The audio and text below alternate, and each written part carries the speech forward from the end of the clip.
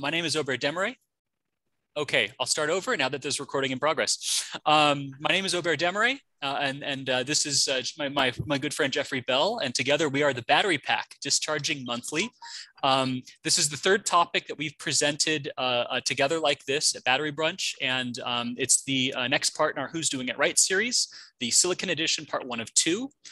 In this one, we're going to be reviewing some sort of general advantages and disadvantages of silicon and doing a deep dive on 2 companies, SilaNano and Amprius.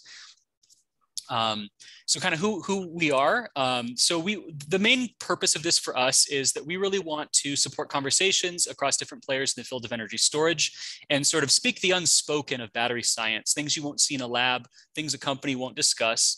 And we like to try to share some non-confidential lessons learned and sort of pain points to avoid and discuss what is public and critical with a critical eye and critical thinking.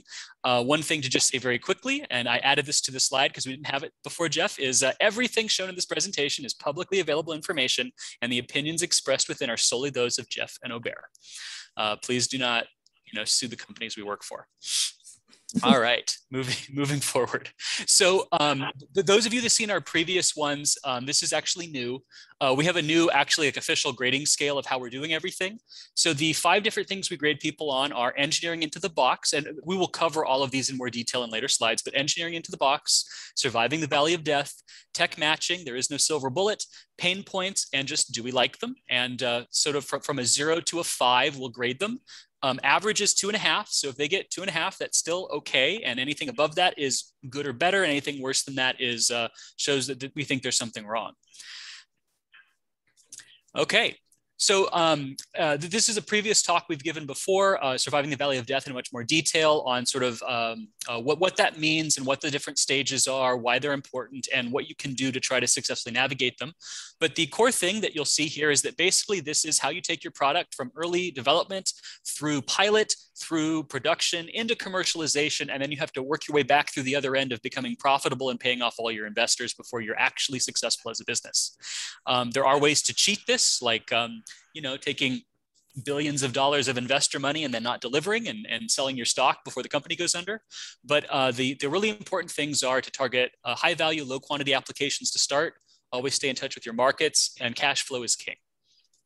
And Jeff, I'll let you take over for this one. So when we talk about engineering into the box, right, and we look at a lot of these companies, the questions you really have to ask yourself is if they're doing something totally revolutionary or they're doing something totally new, and this doesn't apply just to the startups, but even applies upward, right, are they engineering into the box? And what we mean by that is, are they trying to adopt existing manufacturing practices that exist out there and get their material or their tech to fit into that?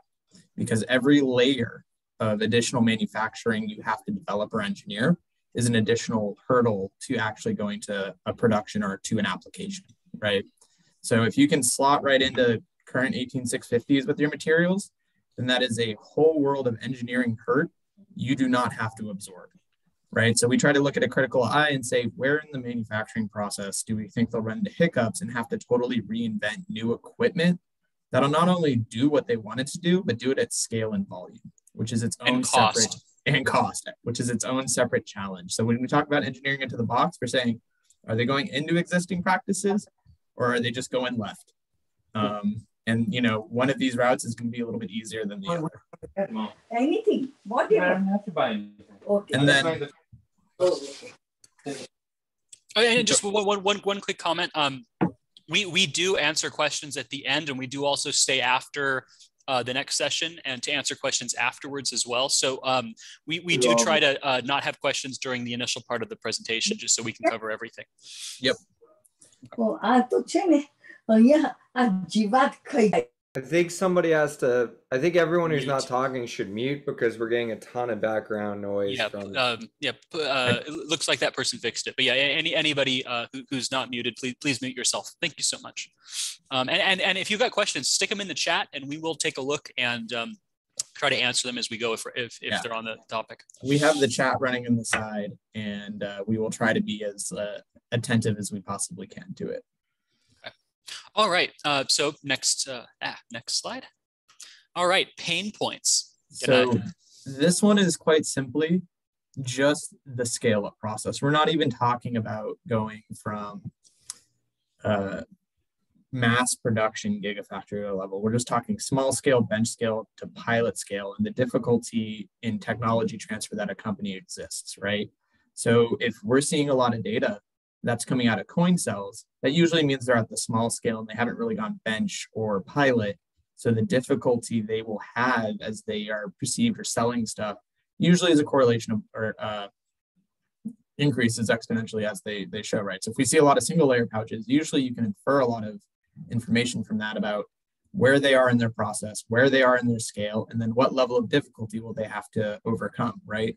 A simple example of this is if they're used to only producing a kg of powder a week, and now they're producing 30 kgs of powder a week, does the drying process still hold true? Do they need different equipment, right? What is the challenges that they are fighting?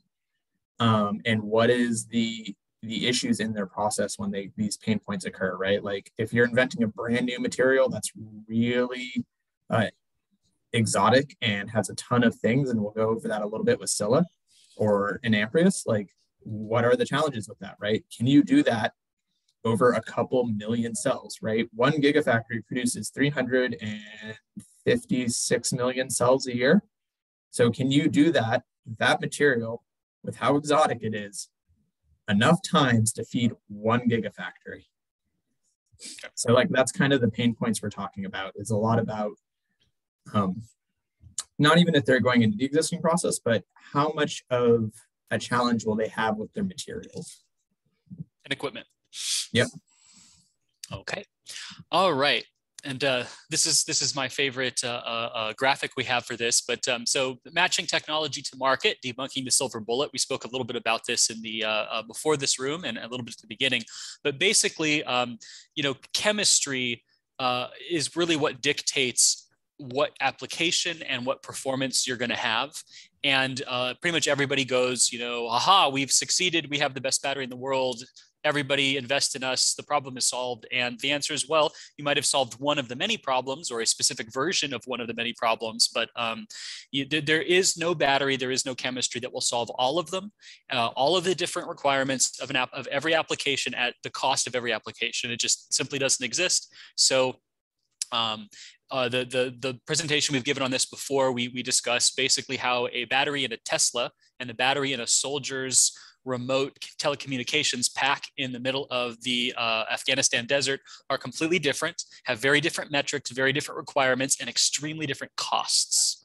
Like one example, right, of that, and just to be quick, is in a Tesla, you have a great climate control system. So you don't need to worry about heat as much as you do on a soldier who may be throwing this against a rock, leaving it out in the blazing sun. So there's completely different safety requirements, right? One car is not getting shot at, one soldier could be. Right? So there's completely different requirements for those set of energy storage devices. Okay. All right, and this is also something a little bit new, and you'll recognize the 10 ways to fool the masses at the bottom.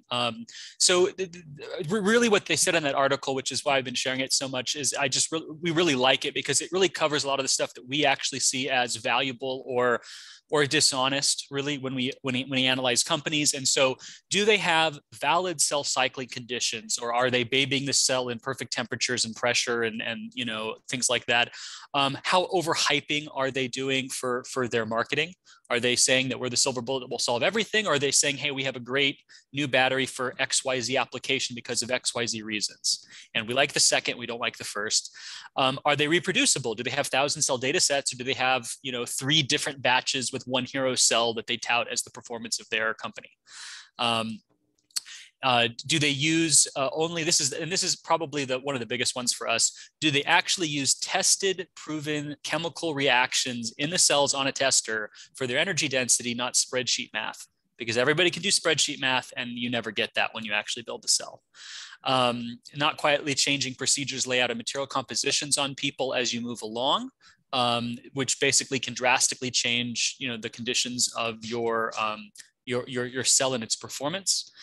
Do they play games with the loadings and ratios between different sets of data, which makes it basically you can't compare the different sets of data then?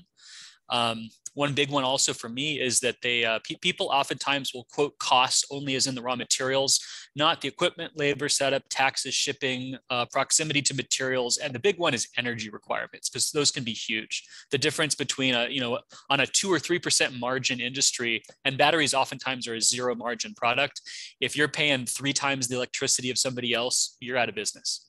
And then are people comparing their results against 20-year-old data that was state of the art back in like 2000, 2005, and then declaring, aha, we've achieved victory. Well, those guys have been doing stuff too, and they've had a 3 to 5% improvement or more every year since then. And so if you're comparing against old data, your stuff is already obsolete because they're already way past it. And then the last one is basically how many pretty pictures and projections of potential spreadsheet math, multi-layer stacks are you talking about versus having built the cells and actually shown data yourself. Anything else to add, Jeff? No, I think you covered it all really well. Let's get into the meat of it. Okay, so the first 2 companies we're going to be covering in this, and there'll be 2 more at the next session.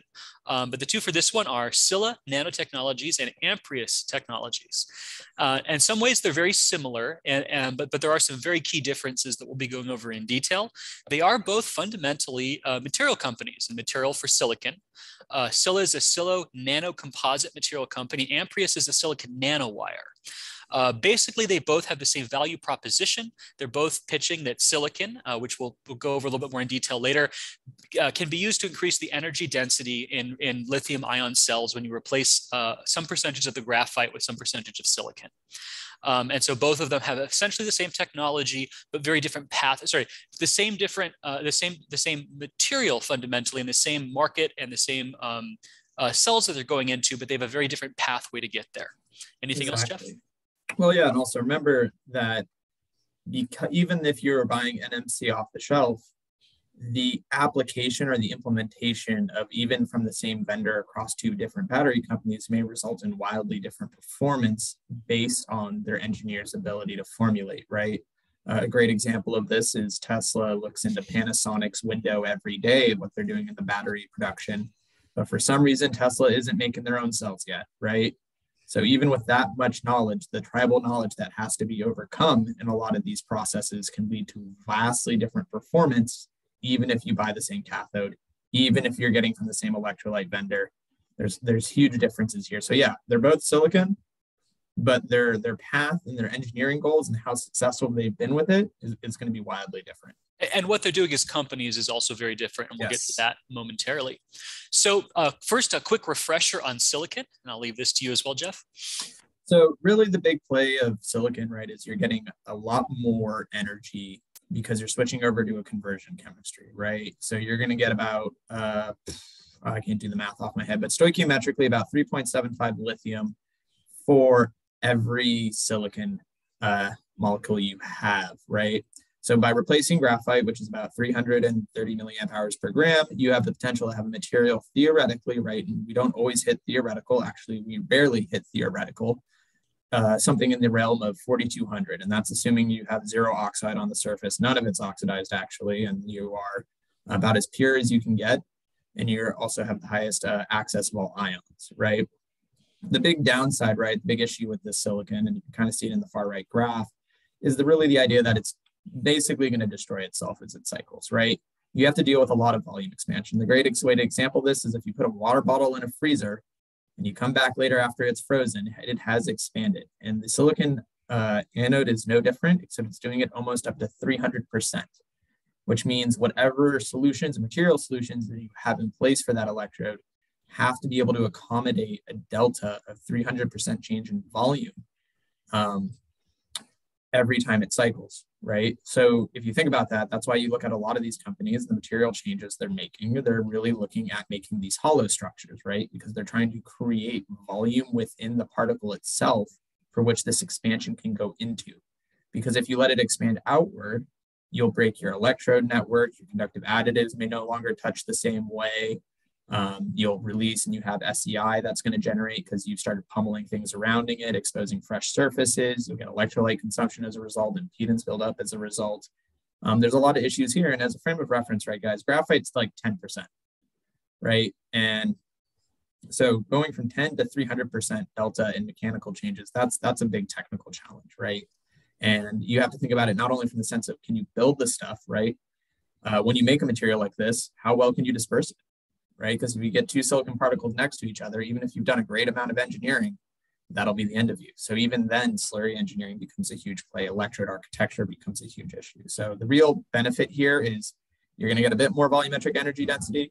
You're going to get a bit more gravimetric energy density, but you're going to have to deal with a lot of engineering hurdles on the anode. And it's also fair to note, guys, that remember, silicon has a slightly higher nominal voltage than graphite, which will hurt your watt hours per kg, right? You may get a benefit from the capacity standpoint, but your overall cell nominal voltage will take a hit, which factors into power, right? Will the same amount in series give you the same amount of power that you were originally going for, right? Can you meet the 12 volts with the same amount in series now, or do you have to suddenly add a cell or change something? So that's kind of a refresher on silicon and the overall macro of it. Yeah. And the last two things to comment on that is you know, we are seeing small percentages of silicon going into industry cells currently. Sort of the 3 to 10% is the highest I've seen on commercial EV cells, mostly for fast charging and a little bit more energy density. But the big thing that you're seeing is that people are really realizing that they can't really do, or at least these people are realizing they can't really do majority silicon cells. So they're aiming for something more like 10 to 30% silicon, where you do have some volume expansion you have to deal with, but not 300% of the whole cell, and you're still getting a statistically significant amount of energy density for it. And it's also good to note, guys, remember that when they talk about 3 to 10% silicon, it's usually not pure silicon. It's usually silicon monoxide, and they're using that oxygen atom to take out a lot of the expansion. So they're not even dealing with 300 on the silicon side. They're dealing with closer to, I think it's like 100 or so. But yeah, so like even then, they're not even using pure silicon, which also tells you the challenge that they won't even use pure silicon in 3% ratios. They're using a silicon monoxide. Okay, so we're going to dive right into the first company. So Amprius Technologies. For surviving the Valley of Death, we've given them a 3.5 out of 5, and there's a couple reasons for this. So one thing they've done, which I always talk about as being really, really valuable for any company, but startups in particular, is they have done a really good job about getting government grants. So since their founding in 2008, they have gotten $18.2 million in government grants, and those do not include the direct military contracts. For example, they actually just got one this month announced where the Army contracted them to develop 100% silicon anode lithium-ion batteries using nanowires for deployment in the field. And basically the reasoning for that is that as long as you can deal with the safety aspect of it, every pound off a soldier's back for their kit is worth it's weight in gold to the military, so they can cram more equipment on the soldier in the field. And so the batteries like that are extremely valuable, and that's a great market pairing for them as long as they can deal with the safety requirements. Not only that, it's cycle life too, right? In a military application, guys, you have to remember cycle life. The military doesn't view a soldier putting something on recharge is the most effective solution, right? They're looking at ways to make sure that a soldier doesn't forget. So a lot of the time, cycle life isn't the biggest issue of the military, right? So if you look at it, the Pentagon famously came out, said about 215 cycles. If you can do that before 80%, that is good enough for us. And some of these applications too, like the telecommunications kit on the back of a soldier, they'll ditch the batteries in the field and grab a new one. So they only have to go 1, 3, 5 cycles sometimes. But anyway, so since they're I went too far. So they've also gotten several different rounds of investment, and you can see the most recent one was 50 million in March of 2019, and I believe that was for their partnership scale up for their first cells in China. But basically, they've done a fairly good job of consistently getting government grants and then consistently getting their next round of investment to keep doing what they're doing. And one of the big things for me also is they're one of these few companies that you see that actually have a revenue so far. Usually the time to revenue is extremely far out. It's not a lot. It's only about $3 million as of 2020, and we'll see how that increases as the time goes by. So the next one is engineering into the box. And what we've done is taken from Amprius themselves, kind of like their cross-sectional view of their electrode and what their diagram is of their actual product, right? And what looks like teardrops vertically aligned is their nanotubes, so to speak. And what you're seeing in the electrode in the bright region is their current collector, and what you're seeing above it and below it are these nanotubes, right? So first things first, these nanotubes are great. They're aligned, they're vertically, they have certain packing efficiency that's always going to exist. They allow for easy access of electrolyte in. They're easy to put a carbon coating on.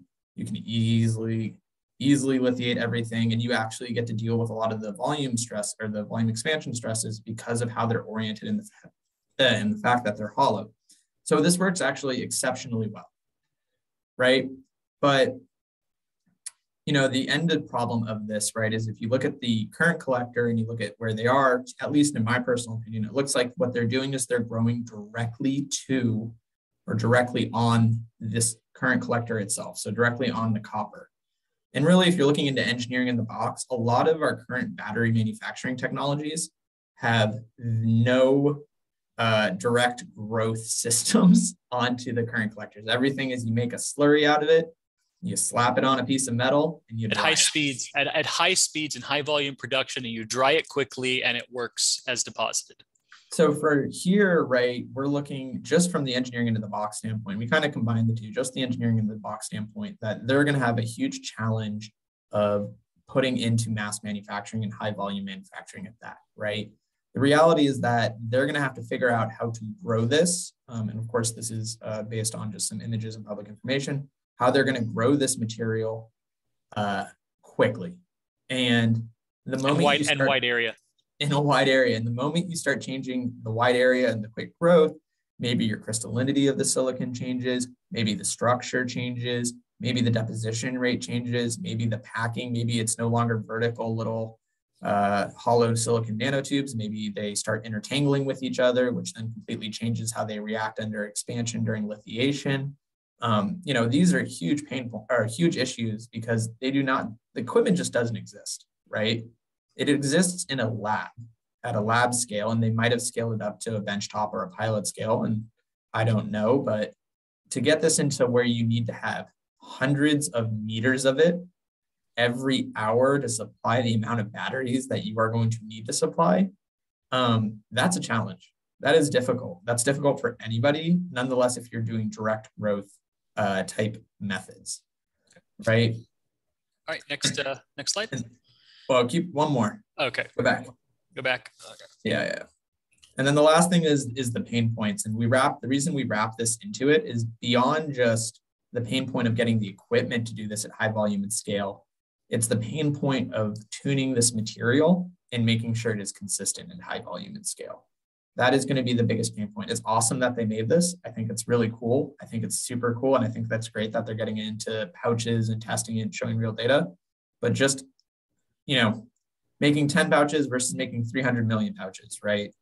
The level of consistency you have to have on a material basis is going to be huge. So, just as far as a pain point I can see is just the sheer scale up of this really cool nano material is going to be a nightmare. Just a royal nightmare because it's all going to be process control. And the specs probably don't exist. So we probably have to stick to about a minute a slide if we want to finish everything going forward. So Jeff and I, Jeff actually, I think I found this and then Jeff noticed, this is something we just want to point out for pain points as well. You'll notice that the 1C charge and discharge performance is better and lasts longer at a higher capacity retention than the C/3 charge and discharge on this. And that is very strange. And we noticed this, and we like that they shared the data. That's really, it's actually a huge benefit that they shared what looks like real data for their cell. But that, that's something kind of strange. And maybe that's something where their battery doesn't perform as well under, lower charge and discharge, which would actually disqualify them from a lot of consumer electronics and wearables and things like that. But they are tech matching towards basically, drones and aerospace and military. So maybe that's not a big problem. Yeah. And that's just something we wanted to share. One theory of that, right, and we'll just be quick on it, is that maybe at the lower rates, they use more of their silicon in their anode, or they lithiate more of it, and then they're dealing with a higher level of volume expansion. And at 1C, that's kind of the butter zone. They don't lithiate all their silicon. They lithiate enough to get a good energy density, and they minimize volume expansion by controlling the rate which the battery sees. And that could be like one hypothesis, right? So what can go on? And then here's their current cell specs from, I believe, earlier this month, or at least earlier this year. And so they're saying, which is reasonable, that they can get 400 watt hours per kg in cells, and in production they've announced 320 watt hours per kg in actual cells in production, and those are fairly respectable for what they're doing. Yeah, and the one thing you got to caveat though with this, everybody, right, is that getting 400 watt hours per kg with 15-minute charging. Remember, they're only increasing the capacity of the anode. They are not increasing the capacity of the cathode, right? They are using NMC. So the trade-off here, right, is in order to match a higher energy density anode and bring the whole pouch up to 400 watt per kg to offset all the weight you have to add, you got to run a relatively thick cathode. You got to increase cathode loading to scale as you try to push for these higher energy densities. So probably the 15-minute charging, probably not as realistic for these. This is where, at least in my opinion, I see there's a little bit of mix and match in terms of loading versus projected energy versus rate, right? You know, one of those situations where there were probably two cells, one was an energy cell and one was a power cell. Okay, all right.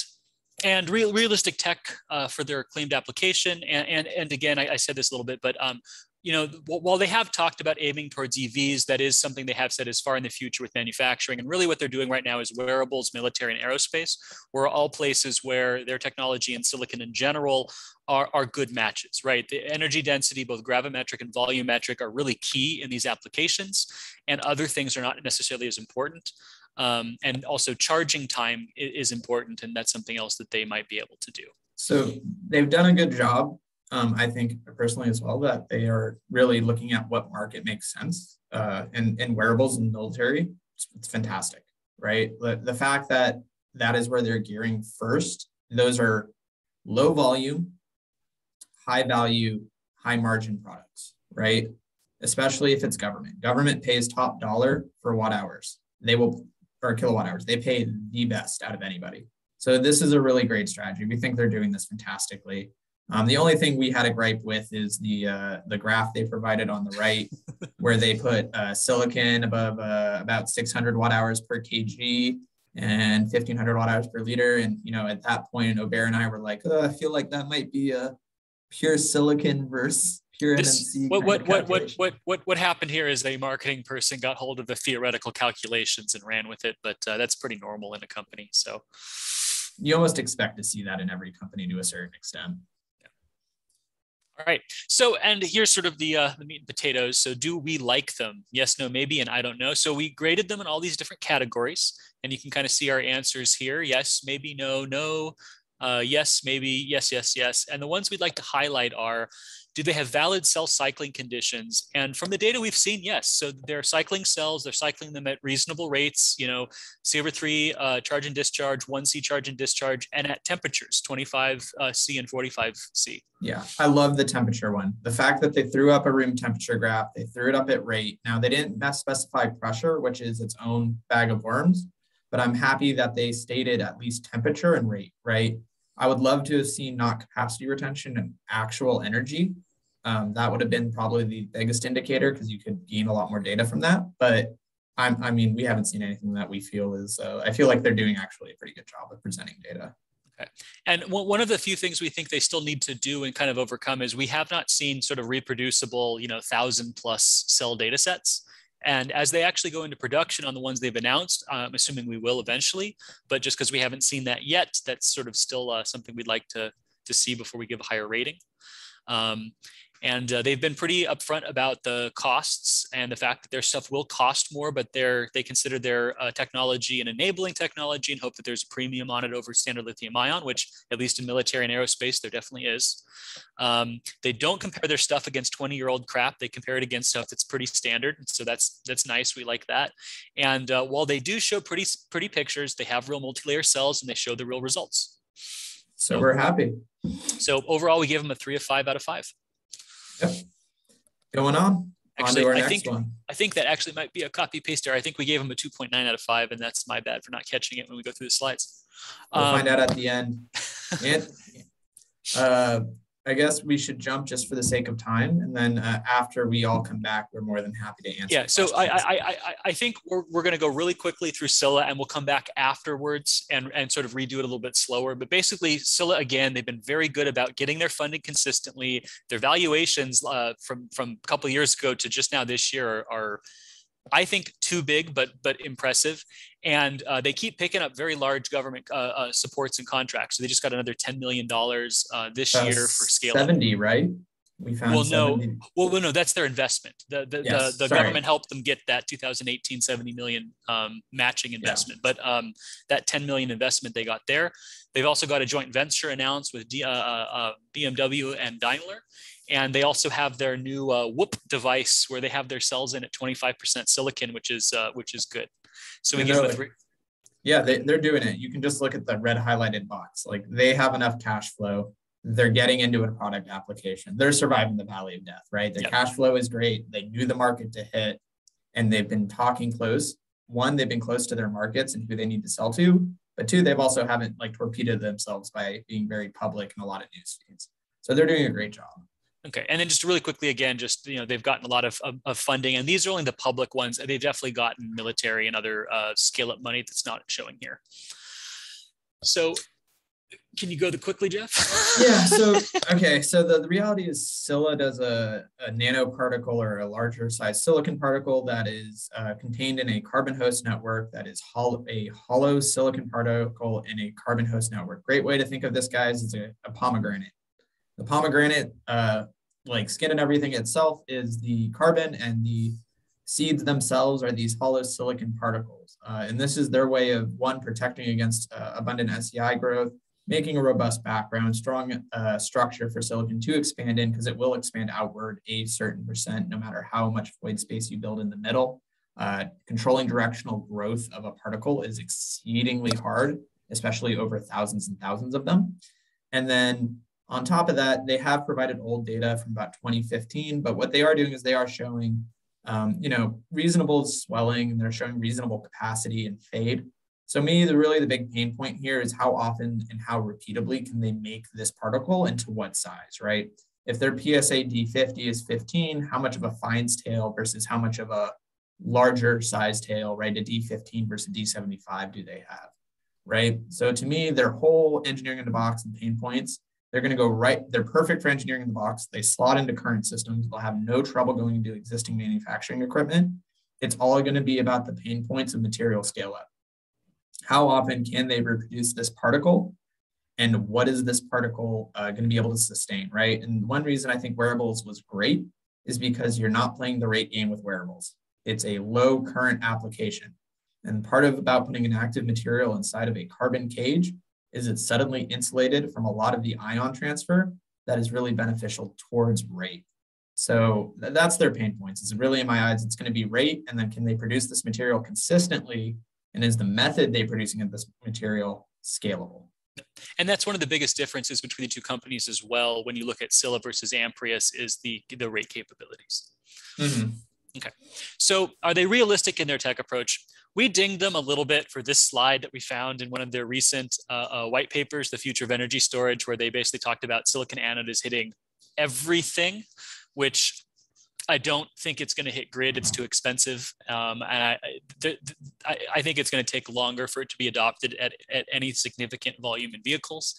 But for the most part, they're matching their stuff correctly, and they're just doing the right thing. And again, we'll kind of cover this more later, but we have about 30 seconds left. Yeah. So the biggest thing we think they've done that we like them for is they have not overhyped themselves. They haven't overpromised. They don't give giant, presentations on how great they are. They basically just go, look, we have got a cool silicon. We're making it. It adds these positive things. We can make it at scale. We think we can make it at cost. And here's our scale up plans. Done. Yeah. Honestly, the greatest thing they've ever done is make it so that Aubert and I can't pontificate endlessly about their problems. They've done an exceedingly excellent job of keeping it close. Continue giving it after the end of the community.